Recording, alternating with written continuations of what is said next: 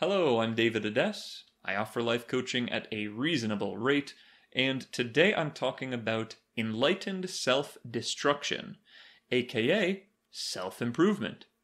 Of course, in order for things to be capable of improvement, they must be lesser, weaker, uglier, less formed, darker, dirtier. Things of this nature.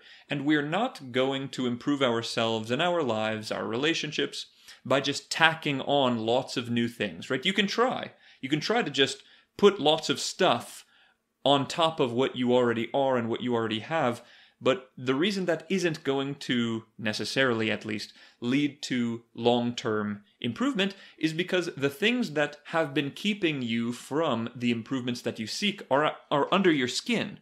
They are a part of you. So the only way that putting new things in your life could potentially lead to lasting improvements is if the new things replace old things. And this is quite the dirty part about self-improvement. We are not just venturing out into light and growth and peace and positivity and love. We are venturing also into the pits of the lack of love and the lack of light and the lack of connection and the lack of support and the lack of openness and the lack of warmth. Why aren't things already at the level that you seek to improve them to? It's because there is some darkness, some coldness, some emptiness, some lack of form. So we have to destroy these things. Limiting beliefs need to be destroyed. The part of yourself that every time there is something good for you to do, which is sometimes hard to decide, like, should I do this or should I have done that? It's up for debate. You won't know unless you go through with it, or if you don't, then you come at peace with how you didn't. So a lot of it is up for debate, and this is all around like a sense of security in yourself. If you feel like you have to run around and you're always second-guessing yourself, there's a kind of inner home that you are going to need to work on, so that if you're at home in yourself, then you don't feel the need to frantically run about and think, what should I do, what shouldn't I do, what should I do, what shouldn't I do? But every time there's something, let's say, obviously good for you that you might do, the part of you that hesitates and says, no, I'm too tired, and no, it's not worth it, and what's the point, and it's not going to work anyway, and it's too frustrating, and things of this nature, this part of you needs to be dismantled. This part of you needs to be deconstructed. This part of you needs to be lit on fire so it can burn away and leave you alone. Because again, these parts of you, the darker parts, the lesser formed parts, the uglier parts, the childish parts, the darker parts, the dirtier parts, really the uglier parts, like the morally ugly, spiritually ugly, so on and so forth, socially ugly, emotionally ugly, like childish resentment or things like this. These need to be burned away.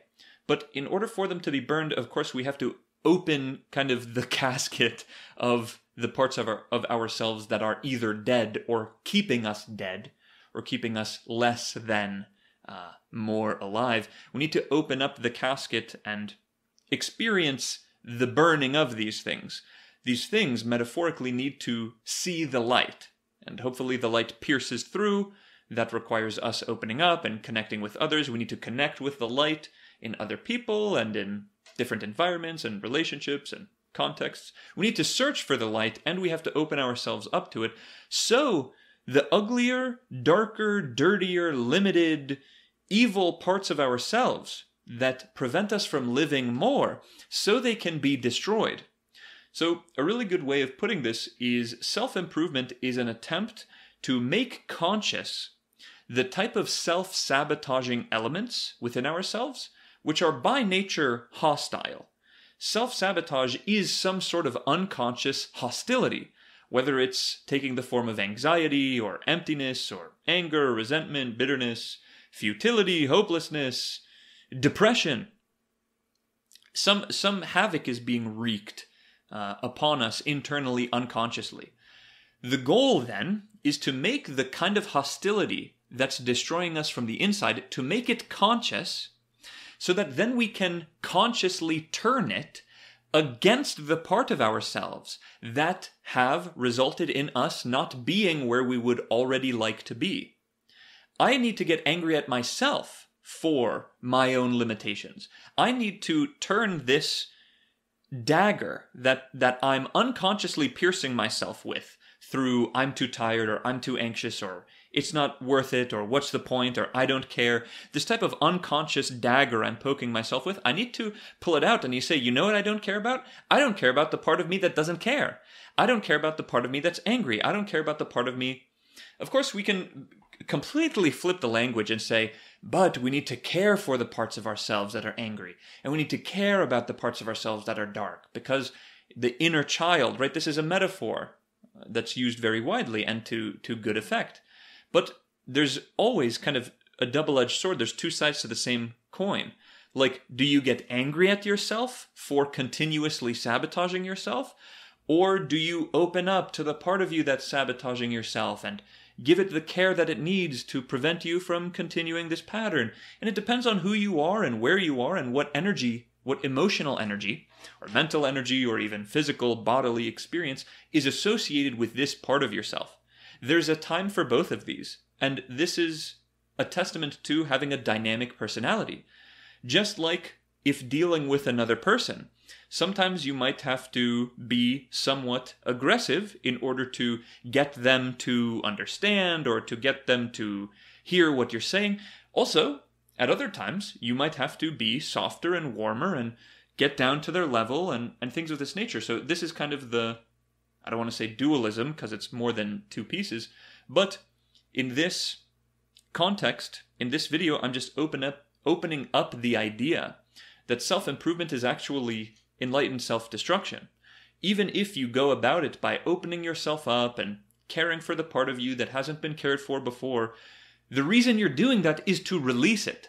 Get away from me, please. You're sabotaging my ability to live. So let's not go to extremes on either side. It's not a kind of fixation on self-love that's going to heal all of your wounds and release all of the demons.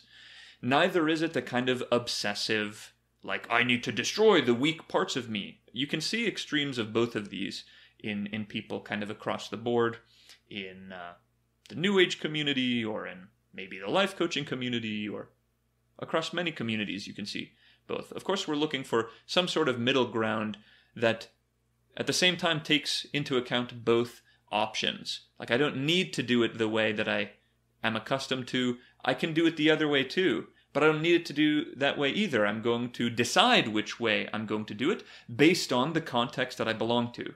And that's a kind of psychological liberation that we're all looking for.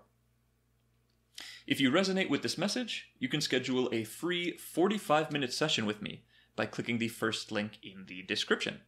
Reach out to me through Instagram at Coach David Ades or through my email, david@dyingtolive.blog. Like this video if you do like it, comment your thoughts down below, subscribe if you want to see more, and I will talk to you soon.